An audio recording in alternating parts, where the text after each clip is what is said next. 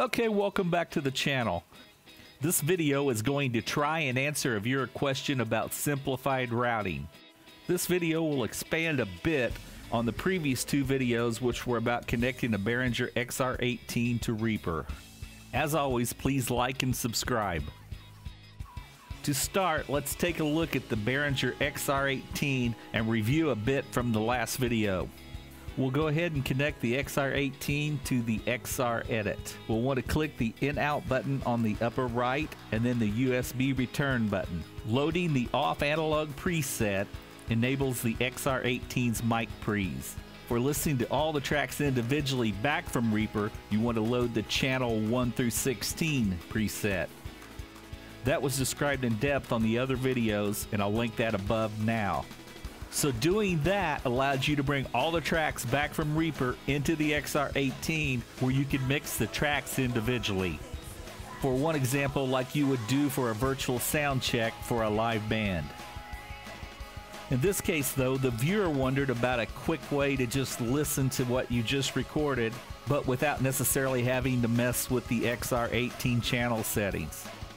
So this is a method to do that. This also works well if you're mixing down in Reaper, but still using the XR18 as your audio interface to your studio monitors or your headphones that you're mixing to. So let's take a look at Reaper now, and we'll check out these settings. Mouse over to the master section and click on the routing button. This will bring up a new window. Click in the Add New Hardware drop-down. Choose the line that says 17, out 17, out 18. That's all you need to do here, and you can X out of this window.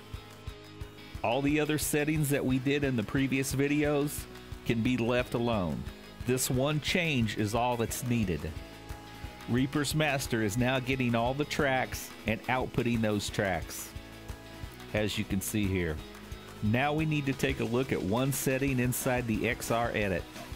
What we're doing is sending the Reaper signal to the XR aux-in, which is channel 17 and 18. Select that channel and then select the Input tab at the top of the screen. For the XR to listen to the master bus of Reaper, you just need to make sure the USB is selected underneath channel sort. You can even leave the USB button set on this channel. You can even save this as part of your baseline scene. Bringing the aux-in fader up will now send whatever Reaper's playing out of the XR18. The only caveat you need to remember is when you go back to recording, either mute the aux-in or bring that fader down. You do not want to leave that up when you go back into record mode. If you then later want to bring all your tracks from Reaper back into the 16 individual channels of the Behringer XR18, then just refer back to the first part of this video where we went through the USB returns on the XR18. And of course, make sure at that point to leave the XR18 aux-in channel 17 and 18 muted or the fader down. You don't want both sources of inputs at the same time. Alright, thank you for watching. Please like and subscribe, and I'll see you on the next video.